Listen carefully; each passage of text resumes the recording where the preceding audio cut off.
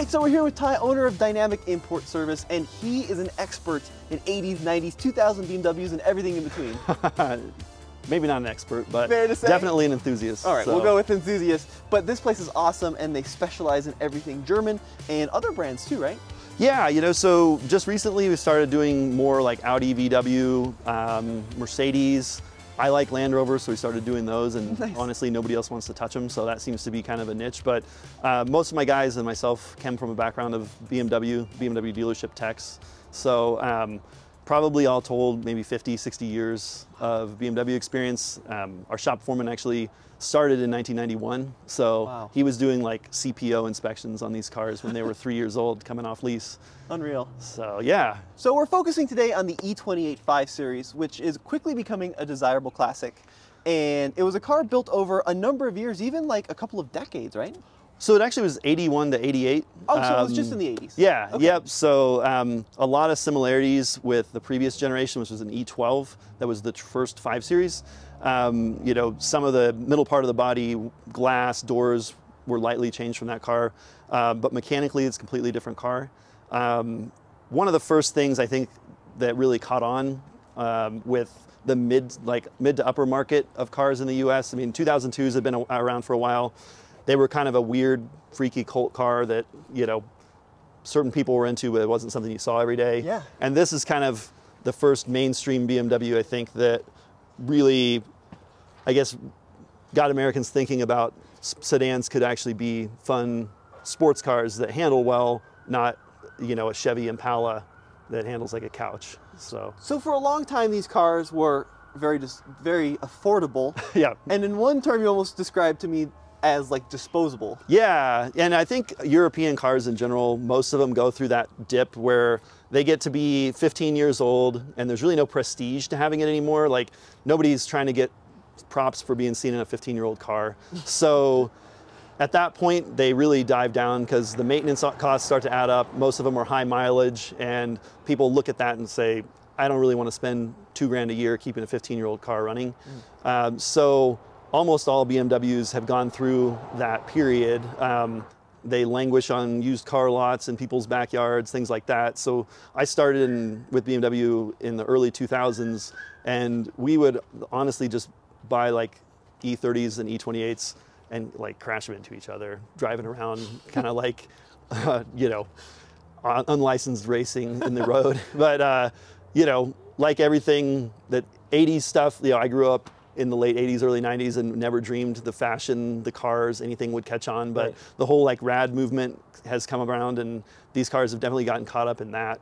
I mean, the styling's awesome, and then people, I think now, kind of miss driving a car that doesn't have electric power steering, that doesn't have so many nannies and controls that you are kind of left out of the experience. So let's talk about some of the advantages of owning an old 5 Series from this generation, the E28. What are some of like the basic pros, and what are some of the basic cons that someone should know, just, you know, high level? So I guess the pros at this point is people seem to actually think they're cool, which, you know, certain amount of people always thought they were cool and have driven them the whole time. But you know, there's some cultural stuff now that around the 80s and just, you know, nostalgia for that time period. Driving wise, you know, it's very connected feeling car. They seem to feel smaller the faster you go. You don't end up with like driving a boat like some of the cars now. I mean, so many things now are crossovers, giant electric power steering, buzzy 2-liter turbo. Right. This is, you know, a big torquey inline 6 that is, the power is really linear, which is nice. You know, it pulls throughout the rev range. You can wrap it out to 6 grand and it makes good noise and sounds good and fun the whole time. So what are some of the cons, like high level, that people should know about the E28s? I mean, any old car, you're gonna run into stuff.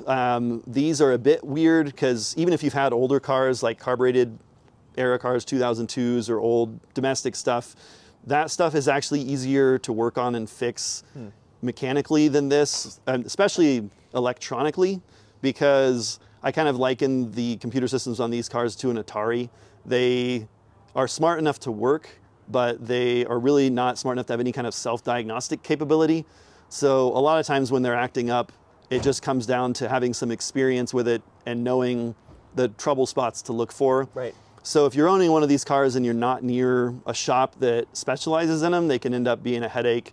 You know, you can get these weird little running issues that somebody that's been doing it for 10 years will just go, oh yeah, that's this. And they'll put, you know, one sensor, one meter on and everything's good. Where if you're kind of just out in the wild trying to do it on your own, you might end up scratching your head for a long time. So that would probably be the biggest drawback. You know, creature comforts, I think these cars are actually really good because they're the oldest classics that you can drive like a real car. Interesting. You know, like I love 2002s and I've spent a lot of time in 2002s. I've spent a lot of time in old domestic stuff from the 50s and 60s. And daily driving a 2002 is a commitment. I mean, the windows don't seal up. Right. You know, there's no sound insulation. You're probably doing 4,000 RPM at 65 miles an hour. So it's fun. You're probably not going to get your significant other on board.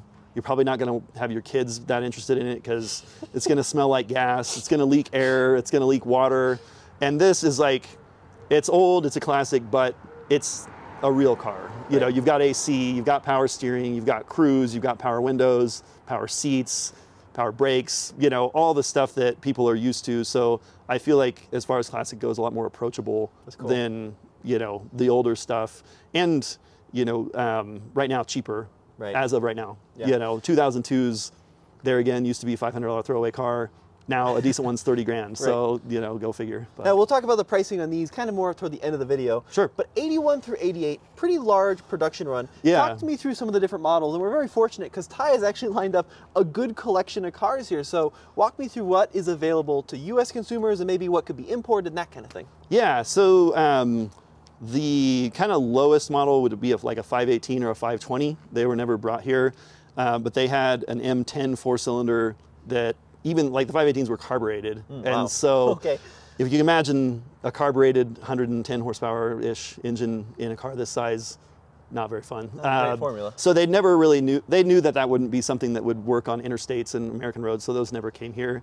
The main things that you'll encounter here are like a 528E. So that's a kind of mileage-focused engine that it's an M20, so smaller displacement and mainly focused on economy. I mean, the gas crunch was around that time, so everybody was trying to make something on the range that would be in the high 20s, 30s. Interesting. Okay. Yeah, you know, that was a big concern for people. So you see a lot of those around.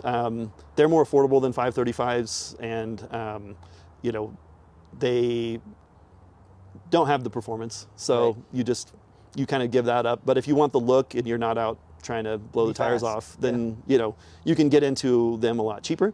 So a lot of the cars you'll see in the US though are the 535s, like this car. Yeah, I mean, I would maybe half and half, and then the early ones were 533s, which was a slightly different engine. It was still an M30, but just a little bit smaller. And they made some advancements through the range. The 535s got a better transmission. They went from a Getrag 260 to 265, a little beefier transmission.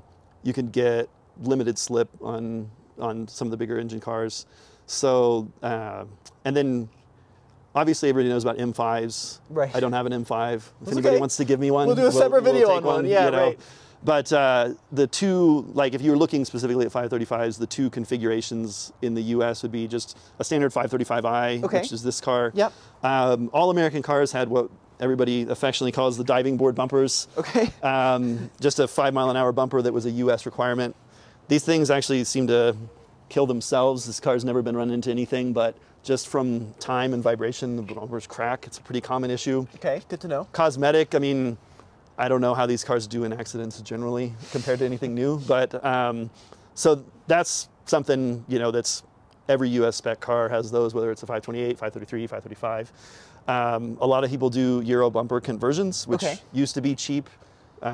People would send over the headlights, the grills, the bumpers from Europe, from scrapped cars, because they don't keep stuff as long. Sure, right. So when you say it used to be cheap, like what would that cost now? I mean, you used to probably be able to get one for $500. Now probably $2 grand. Wow. Within the last 3 or 4 years. Wow. So, yeah, I thought about doing this car when I got it like 3 years ago. Didn't pull the trigger in time, and then ended up kind of priced out of that. And, you know, to me, these are the ones I grew up with, so I kind of like the diving board bumpers, just because it's very 80s and distinct. But so, yeah, and with the standard 535i, some of them had fog lights, which this one's kind of trashed, but there's no front valance or air dam. Good to know. And they don't have a limited slip differential, so if you're trying to go fast, that helps. Inside, you don't get sport seats, so these are just like the standard comfort seats. They're fine. I mean, they're still better than most of the seats out there, but they're not cool looking. Then as you go to the back, the no spoiler, so the IS has a spoiler. Yep. And yeah, also the huge bumpers in the back. Yeah, that was something that was required by the U.S. government. And if you look at like a lot of European cars from the mid to late 70s and early 80s, they have these tacked on bumpers, you know, Triumph Spitfires and stuff with big, huge rubber things, MGBs that got lifted 4 inches and have a giant bumper. So all the manufacturers did it different ways. They probably did a cleaner job than most, but there again, another thing that people do with these, which, you know, it's messing with the safety equipment. So you can, there are like dampers behind it, shock absorbers, and you can actually drill holes in those and let the fluid out and then push the bumper in. Interesting. Yeah, so yeah, that gives it a little bit more tucked in look. You can push it in probably 2 inches. But then you compromise the bumper. The crash safety of the bumper, yeah. Not that most people are like that interested in safety if they're in one of these. That's another thing. Obviously, you don't have any airbags. Right. These cars do mostly have ABS, and a lot of them still work, which is cool. But you do, you know, anytime you're driving something that's 30 years old, you're not going to have the safety you have now. I mean, the worst car made now is probably better than the best car from '88. From the 80s, and that's I mean, that's not a BMW thing. So walk me through this car. So this is something a little bit special. Yeah, so this one's an IS, which was the higher spec American car. They wanted something sporty that wasn't an M5 because most people didn't want to pay for an M5 or take care of the maintenance. So this was kind of their solution. You get this front valance with the integrated fog lights. So that's the main difference on the front rather than just having like a pan that rolls under. The interior is quite a bit going on different. You got different seats, and then depending on spec, you could get a different steering wheel, an M Sport steering wheel. This car doesn't have to have one, but actually this one next to it does. So that's an automatic transmission, so you could get the IS with the auto? You could, yeah, if you wanted to go like full, look cool, but actually just a cruiser mode.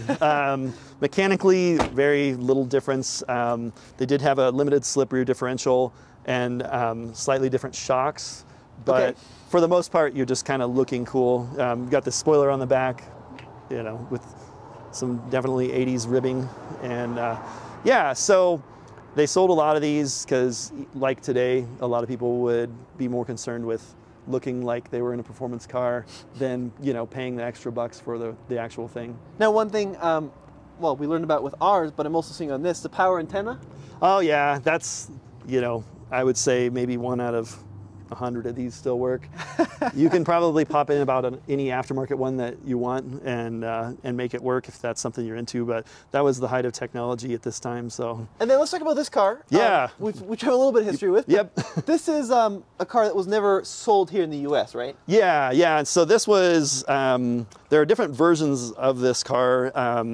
You know, the European version came with the, was it M88, right? Mm-hmm. So that was just for Europe. This is a Japanese spec car that obviously I got from you guys. Right, it showed up here, yeah. Yeah, so. Now this is an M535, so it's kind of like a lot of the M go fast looking bits, but without the actual M engine. Yeah, I mean, if you think about like Audi S-Line and BMW M Sport, it's kind of the original version of that where people want to have the look of the performance version. They don't want to pay for it. Right.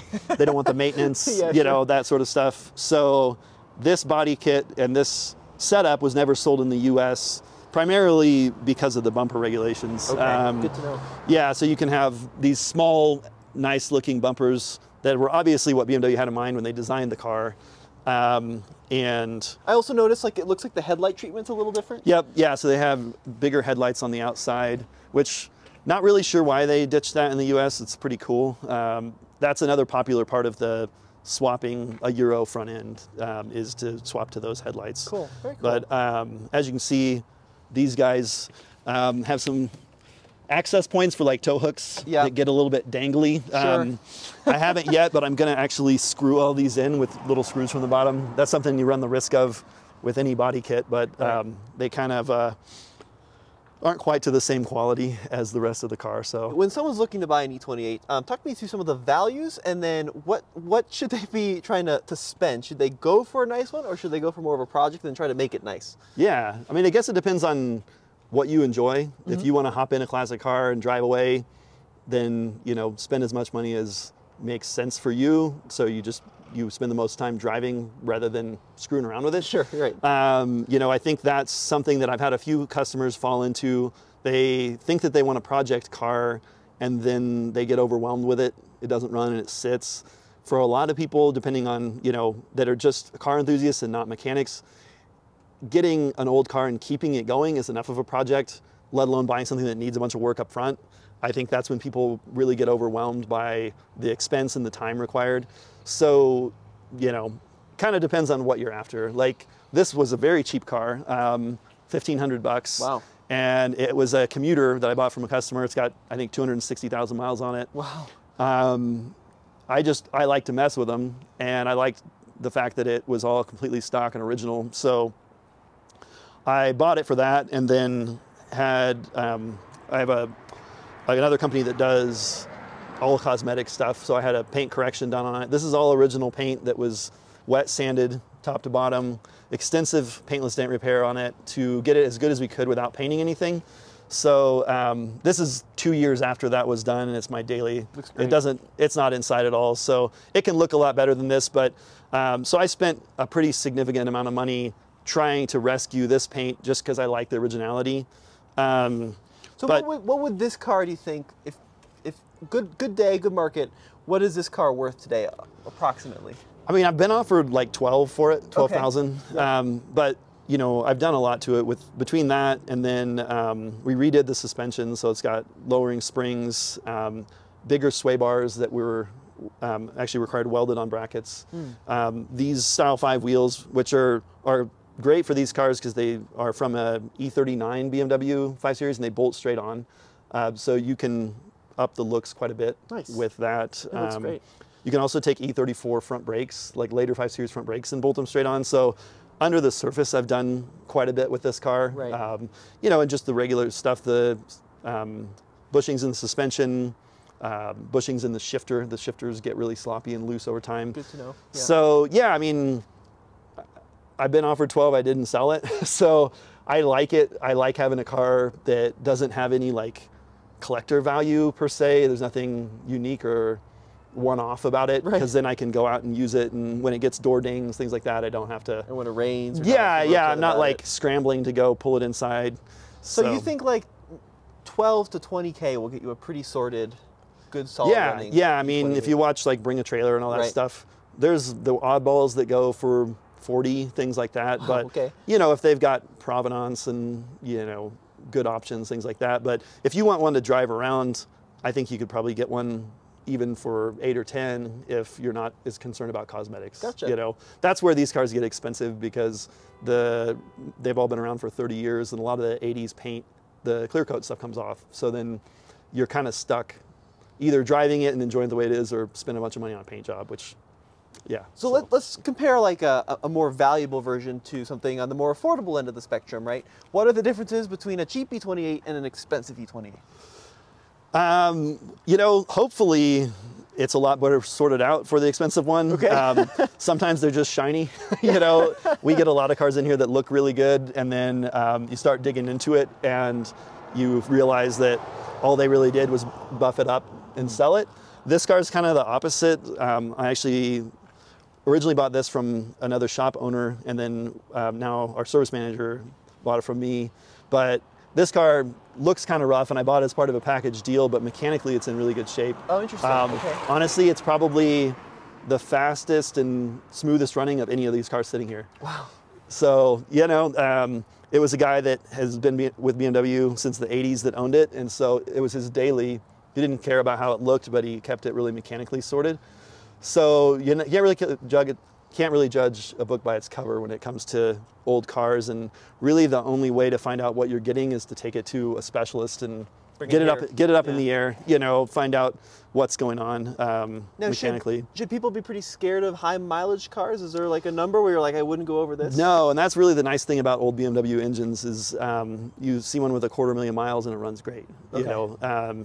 The issues that they have are the same issues BMW still have of oil leakage, but outside of regular maintenance and keeping up on the oil and coolant leaks, the internal engines are probably more solid than anything BMW makes today. So do you think in this market you could get a really solid mechanical car with some cosmetic issues for under $8K? I would think, yeah. And also, you buy these from different people. Right.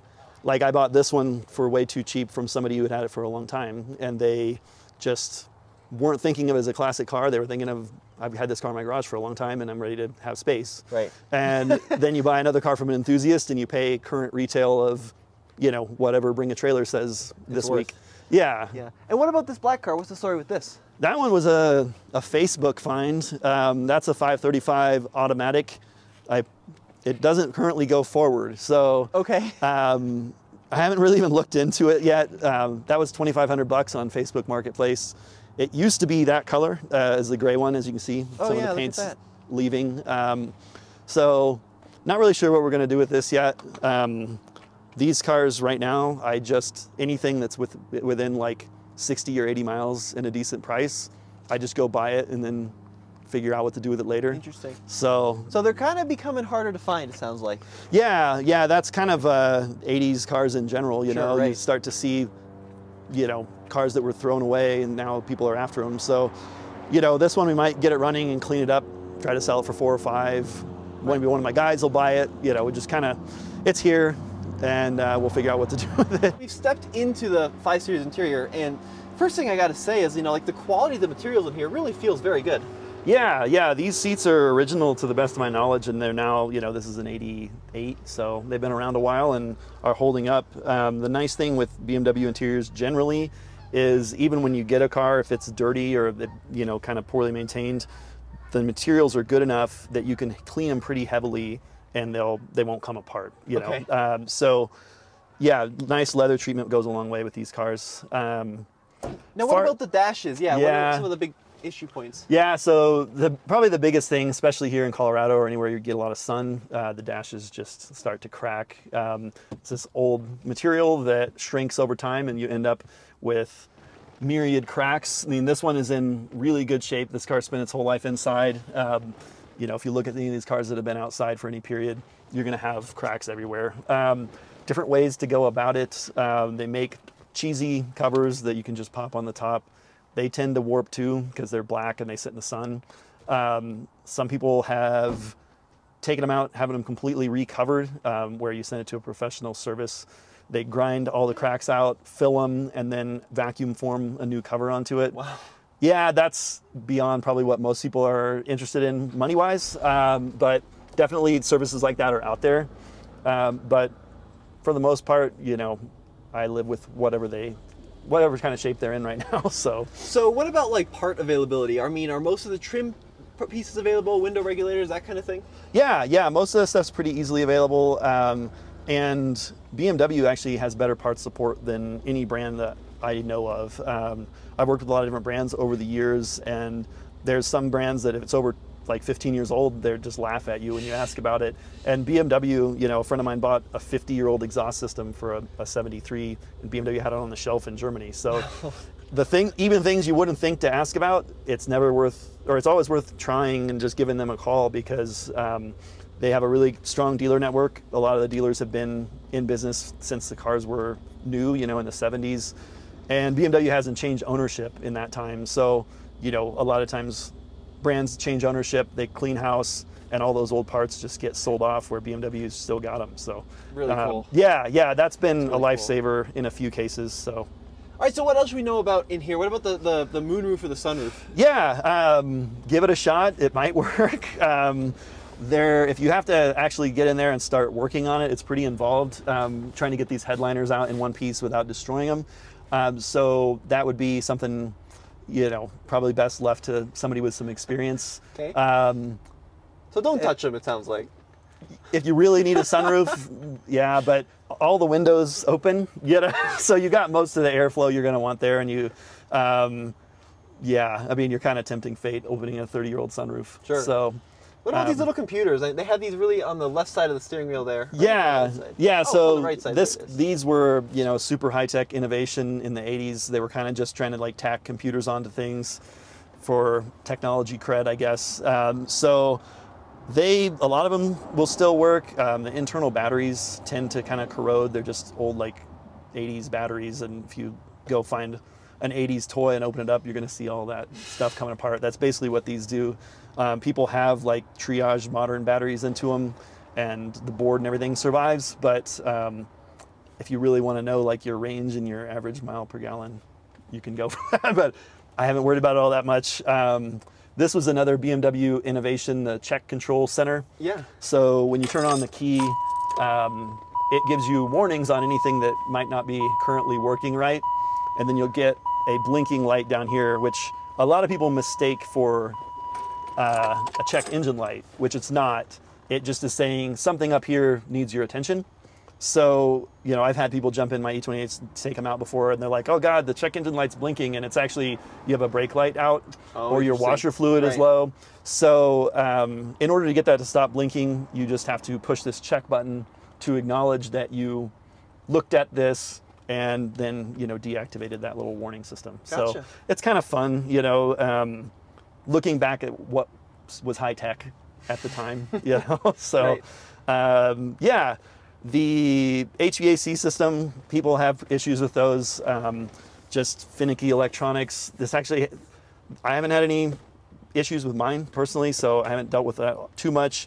They're kind of funny in that they have a heater fan that is inside the dash, and then an AC fan that is here in the console. Wow, interesting, okay. So you've got two different fans depending on what you're running. We have had to redo these a few times, but, you know, not on a level that I think is considered out of the ordinary for a car of this age. So, were they R12 originally, do you know? Yep, yeah, Okay. they're R12. They take really well to being converted. I've actually seen a few cars that have been converted without anything other than draining them and then putting on the fittings. Wow. So, you know, if you want to convert a car properly, there's this huge big thing that you're supposed to do. If you want to just put some R134 in there, the chances are it'll probably work, Right. if the rest of the system's intact, you know.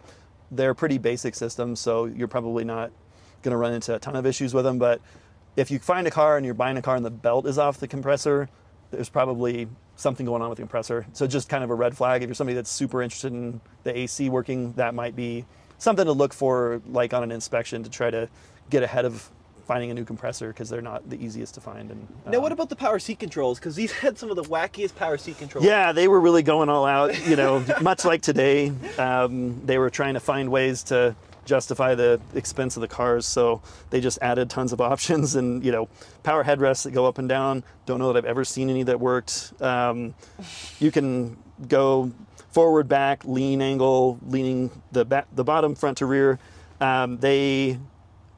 The ones that I've had all work. It's kind of hilarious how fast they move. You push forward and it's like, shoo, but really? Wow. yeah, but you know, they seem to be a pretty solid system. So, you know, most of the 535s that I've had have had power seats. It just kind of depends on who bought it originally and how they optioned it.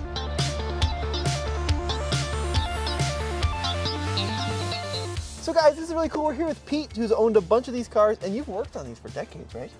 Yeah, off and on. Off and on. Throughout the years, yeah. I love that. Kind of rediscovered my love for them. You can hear a humble gentleman at his finest here. But we're going to talk about specifically the engine on these 5 Series from the 80s and talk about some of the things you need to look for. Now, what was the engine code that BMW used? It's the M30 engine family. Okay. And then the second part of that is a B34, which denotes displacement. So it's a 3.4 liter. Interesting, okay. Yeah. So M30 is a family. It's the engine family, yep. And then the second part will actually tell you how large the engine is. Yeah. So I think, I was reading the other day, it's like roughly 30 years that this engine was put into BMWs, yeah, and through various chassis and, you know, displacements and injection systems, so. Now, we talked about this a little earlier with Ty, but it sounds like the basic block in these engines can last several 100,000 miles. Has that been your experience? Yeah, they seem to be quite robust. Yeah, that's cool. So. Now let's talk about some of the things that someone should look for if they're shopping for like a 535 in this case. What are some of the common failure points, and what are some of the expensive parts to fix? One of the big failure points on these, there is, it's an oil spray bar. I don't know what the correct term for it is, but it sits above the camshaft and is fed oil through some banjo bolts. Those banjo bolts can either loosen up or they'll plug up, especially if it hasn't had frequent oil changes or been properly serviced. When that happens, it doesn't lubricate the cam lobes properly, and it'll end up what we call wiping the cam, but essentially the cam will grind itself to little pieces. So Interesting, okay. That's kind of a big issue. Usually it doesn't harm the engine, but the car tends to run pretty poorly now, until that's rectified. Can you tell when you're looking at like a pre-purchase inspection on one, can you tell when like the cam is starting to fail pretty quickly? You can if you remove the valve cover. Okay, so you do have to remove the valve cover to really know. It's never a bad idea if both parties are, willing to do that. It's a pretty quick and easy process. So, Now, if you do have to replace a cam on this engine, is that a pretty in-depth job? What would that typically run you? That's a good question. No problem. Yeah, I don't know. Yeah. It's been a while, but yes. Yeah. Okay. Yeah. So it sounds like the bottom end of the engine is pretty robust. Yeah, the bottom end, top end, all very strong. I think something that comes to mind maybe rocker arms when you start spinning these engines pretty high, but that's kind of those are unique circumstances when if you're driving on the track constantly. Which, yeah. Fuel injection systems pretty self-explanatory, or are they pretty complex? Fuel injection's very, very solid. Some things that you want to look out for. The airflow meter, which measures the air mass the engine is drawing in, those can be a little finicky, and if they're not set up properly and adjusted, it really has a big effect on the way the car performs. Wow. So, something to keep in mind. All the rubber components, vacuum lines, all that stuff breaks down over time. You're likely going to have to do it if it hasn't been done. Having big air leaks, say if this boot was split or something in the system after this airflow meter is open, it's drawing in air that the car cannot account for. So you get some poor running issues, especially when it's at idle. Right. Kind of poor idle quality. Interesting. Now, one comment we get all the time from people is saying, I would never buy an old BMW because you require so much specialty knowledge and specialty tools to keep them on the road. Have you found that to be true, or are they pretty user serviceable? If you're willing to get your hands dirty and spend some time with them, do your research, I think it can prove to be a very good car. Okay. It'll serve you well. But there is a lot of truth to that. You do have to know what you're doing. Okay. And it can be trial and error. That's fine. But if you're not patient with one of these, it might not be the best car for you, right. unless you're paying somebody to do the work. Yeah. So. Now, what about the timing system? Any major faults with the timing chain or anything in that realm? Yeah, nothing really to speak of. I mean, yeah, I think you do have the guide rails, which can fail. I personally haven't seen it, but it is a possibility. But nothing really comes to mind. Okay. It's all they had a lot of time to dial this engine in. So. Right. Yeah. And cooling system? Cooling system's quite robust as well. You have a lot of connections that potentially can leak, so you want to keep an eye out for it. A lot of the hose connections, stuff like that. Right. Coolant tends to seep through those. Radiators, they'll leak on the side tanks or the vent hose up top here. Sometimes there's a nipple that this vent hose connects to that can break pretty easily. So one concern that I would have if I was shopping for, especially an 80s BMW, right, is we started to see a lot of electronics kind of come into play, right? They have those little computers on the inside. We see stuff like the diagnostic ports. How are the electrical systems on these cars? Are they pretty robust, or do you see specific problems that fail all the time, or does the whole thing fail? What's kind of the situation? They're actually quite robust. Yeah? A car of this age, it's shocking how much stuff works. Okay. On a day-to-day basis. Yeah. Yeah. Generally, most of it. Like I had this car here, it pulled out of a junkyard, sat for, I don't know, year or two, and who knows how long before then. And you start pressing buttons, stuff initially doesn't work, and then you give it a couple more presses, and it comes to life, and now everything works. Nice. It's all quite robust. Some of the insulation, not on the wire itself, but the rubber insulation to protect it, that stuff kind of falls apart, but the wiring itself seems to be okay. The one thing I will say, the fuse box. Yeah. That is something to consider upgrading at some point, just because it has these old style fuses, which can be a little finicky. Sometimes you have to pull the cover off and turn them to get stuff to get you know, create a good connection, have power flow through them. Right. I think in some cases you can have a thermal event, if you will. That's what the engineer would love to call it, exactly. A thermal event. Thermal event, but yeah, we've seen a couple of melted fuse boxes. Transmissions, are they pretty good? Yes. You know, honestly, I can't speak to the reliability of the automatics. The manuals are quite good, especially the manuals that were installed in I think would have been 87 through 88. Okay. Were pretty robust. The 86 cars and back, all the way back to the 533s, those were considered a little bit weaker, but I think, you know, if you take your time moving through the gears, you're going to be okay.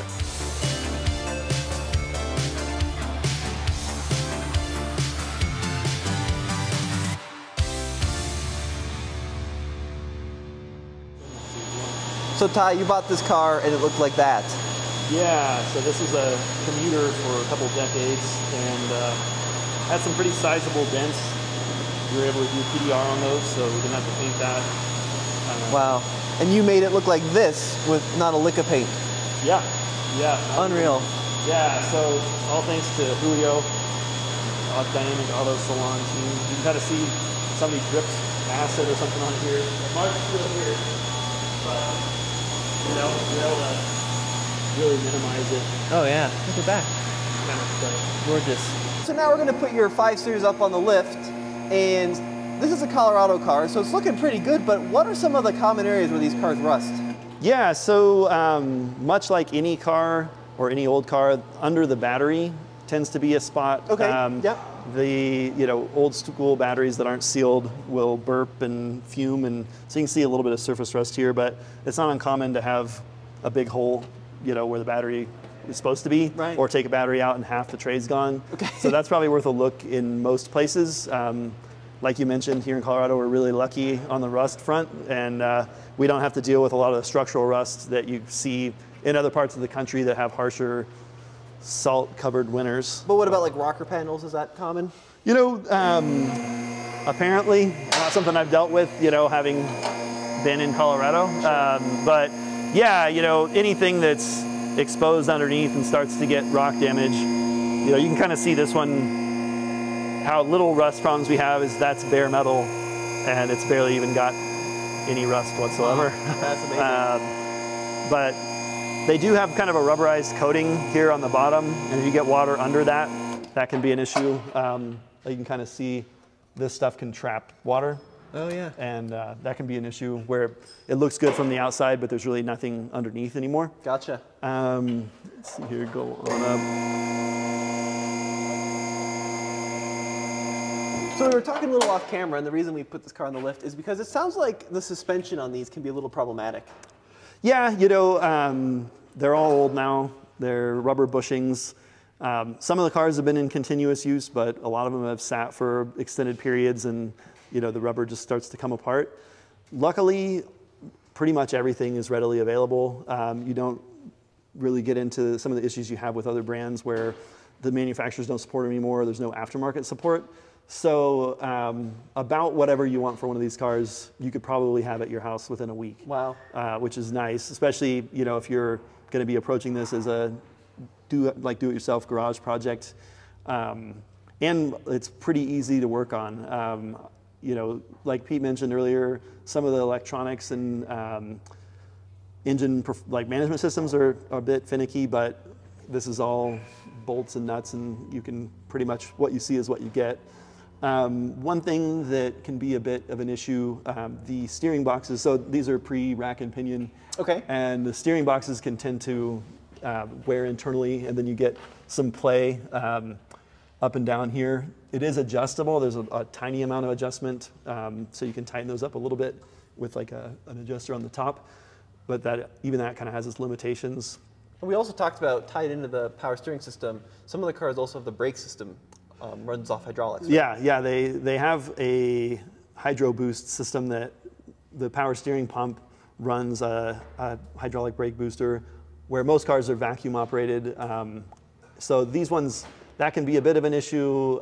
They frequently leak, sometimes leak to the point of making the power steering go low. And, but they are available rebuilt. You can actually even send yours out to be rebuilt. And also they're available new, which is kind of staggering for a car of this age and kind of a funky component that isn't that common. But luckily, you know, BMWs just generally have a good following. You know, there's an enthusiast for every generation, and somebody knows where to get everything. So I've noticed you've got some kind of go fast goodies on here. What are the easiest ways to make these cars handle better? Yeah, so even before like you get to go fast stuff, the very first thing you're probably going to want to do is these bushings. BMW in this era called them upper control arm bushings. Some people call them thrust arm bushings. Yeah. But those get soft, and a really common performance issue with these cars is a wobble. You know, from like 40 to 60, that range. It'll feel like you've got a wheel that's ready to come off. The steering wheel does this, and then you get past that range and it levels out. Basically because the wheels are just bouncing back and forth due to play in these bushings. Wow. So 2 different ways you could go about it. They do have a ball joint in the other end, so some people elect to just replace the whole arm and bushing and everything. If the ball joint's okay, you can actually get just the bushings, and you can press them and press them out and press in new ones. Is that a pretty big job? Well, if you have a press, it's not, but it would be something not very fun to do at home. So what about like motor mounts, transmission mounts? Yeah, the motor mounts will come apart. Those are these guys right here. Luckily, they're about as easy as any motor mounts could ever be. And they're spotty availability, but you can find poly ones, you can find the regular rubber ones. So the tie rods and the center link and the idler arm are probably a good recommendation for like a stage 0. That stuff's cheap and readily available. Probably spend a couple hours at tops doing it. You'll need an alignment afterwards, but it'll tighten up the steering quite a bit without getting into messing with the steering box. Nice. Yeah, and then on this car, I just was trying to make it handle a little bit better. These are Style 5 BMW BBS 2-piece wheels that were stock on E39s, like a 530 Sport. It's about as much wheel as you can get on these cars. I had to slightly roll the fenders, but I was able to do 245s, 17 square all the way around. So 245, 40, 17. And arguably too big of a tire because it will make it kind of wander a little bit. Okay. And if there are like divots in the road, it'll kind of grab those and follow them around. Right. So I'm sure there'll be some people out there that this is an abomination. But I like the look of it, and it tucks in pretty nicely with just kind of a finger width between the tire and the fender. Nice. And then any other driveline considerations, rear diff? Yeah, kind of the diffs are pretty bulletproof. Axles will probably need boots and maybe to be gone through. It's a lot more straightforward than you would think. Main thing is to get all the gunk cleaned out of these before you try to take them off. They're Allens and they'll strip out. Okay. So, but the axles actually just bolt in here flange to flange, so you don't have to take the wheels off to pull the axles. Wow. So you can take those out, and there's rebuild kits out there from GKN that take it apart, clean it, new boots, new grease, and refresh those. These rear diff mounts occasionally will get some play in them, and then you'll feel kind of a rocking, jerking in the rear end as you come on and off, like accelerating, decelerating. That's also pretty easy to get to, 1 bolt here and 4 up there. Yeah, keep going. Oh, yeah, another common issue with these on the rear suspension, well, these guys, people call them dog bones, but they control the side-to-side movement of the control arms. When those get worn out, they're just little ball joints in there. These ones are trashed, but when those get worn out, you'll kind of feel like the back end wanders a little bit. And then probably the last big thing back here is the subframe mounts. So the whole rear suspension bolts in with just these 3 points, one of these on each side, and then that rear diff mount. And these are big bushings that will eventually wear out, and then you'll kind of the same thing as the rear one, you'll get rocking up and down of the subframe. And is that a big job to fix? Yeah, mainly just because you need to, it's a pressed in bushing that's, that big around. So if you were gonna try to do it at home, you probably have to pull the whole rear diff out. There is or subframe out. There's a special tool to do it in the car, but that's also kind of hard to find at this point. Interesting. Now, what about, are there any items, so we talked about like bushings and stuff that wear out. Yeah. Anything that'll like crack from the body and has to be welded or any of those issues? Yeah, so under here, you can kind of see this here, but they're kind of notorious for this steering box mount breaking. It's just this kind of U-shaped sheet metal tab that's welded onto the subframe. So that if that breaks, you'll feel like the steering has two centers almost. The steering box will rock up and down, and one time you'll be going on the road and the steering wheel's centered and you're going straight, and the next time it'll be off at like 10, 15 degree angle. And then you'll also hear clunking as it moves back and forth. That's a real killer of how these things drive. There's no like long-term damage, so there's actually an aftermarket kit that you weld in a tube through here, and it creates a much more solid mount. We do that pretty routinely on these when they break, and that solves the problem forever. So that's pretty easy. People have been known to have issues with the sway bar mounts breaking. These are aftermarket sway bars from Ireland Engineering that are much larger, and they actually require a welded on bracket. Oh, wow. It's a good performance upgrade, but you do need access to a welder and some skill with that, welding new metal to old metal. But on this car, you know, I wasn't really looking for originality as much as I was looking for a fun driver. So we've got these up at the front, and then the same kind of a setup at the back that also requires a bigger bracket to be welded on. That's something we can do in-house, you know, and that made a pretty big difference. What about just like in the handling. What about like the clutch? Anything you know about the clutch system? Yeah, that's in the car, but this is probably not all that common, but the clutch master cylinder bracket that's underneath the steering column, it's actually part of the main body, and over time that metal will fatigue, it's pretty thin, and I actually had this car, it broke away while I was driving, and I lost the clutch completely. But if you get to do that, you've got to get in there and actually weld inside the car, which on an assembled car with carpet can be kind of a hazard. Right. Sure. As far as yeah, no, go for it. As far as rust goes, you know, you can see rust in this area in the lower rockers, like any car, if they don't drain right. You know, so they've got drain holes. This one's even got a little bit going there. Spare tire wells. You know, a lot of times the trunk seals on these leak. There's a couple little drains right here that actually go into the car. If those get clogged up and then water sits in there, this will disappear, which is pretty common. But, you know, as far as big time structural rust, they're better than some of the older cars, like 2002s and coupes, like E9 CS coupes were really susceptible to subframe mount rust. You know, your results will vary depending on where you're at, and any time you're buying a car like this, definitely spend some time underneath it with somebody that knows the cars to make sure that you're buying something that is a good starting point, right. You know. So Ty, sounds like overall the cars are pretty solid. They are, you know, and that's kind of another nice part about them is that it's a car, you know, that is a classic, but you're not just watching it fall apart in front of you, you know, like I said earlier, the doors seal up, most of the electronics work most of the time, and they don't, you know, just spew fluids everywhere. So great. yeah, you're in pretty good shape with one of these as far as spending most of your time keeping it on the road rather than just trying to triage it. Now, Ty, if folks want to get a hold of you, if they want to learn more about the shop, how can they do that? Yeah, so our website's www.dynamicimportservice.com, and then our phone number is 720-600-6085. We also, you know, have a little bit of stuff going on Instagram, but not much. So.